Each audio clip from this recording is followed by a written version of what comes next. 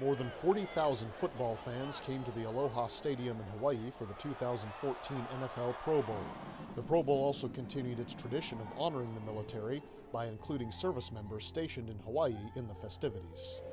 I think it's extremely important and an amazing thing that the NFL is willing to recognize the military and all the service members in such a venue like this, just because there's hundreds of thousands of us just doing what we do, day-to-day work, and everybody has their own different jobs. So for such a large, impact, thank you coming from the NFL. It's an amazing experience. The commander of U.S. Pacific Fleet, Admiral Harry Harris, performed the coin toss for the game.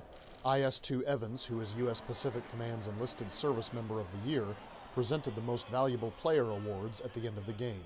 Tech Sergeant Michael Jackson, Honolulu, Hawaii.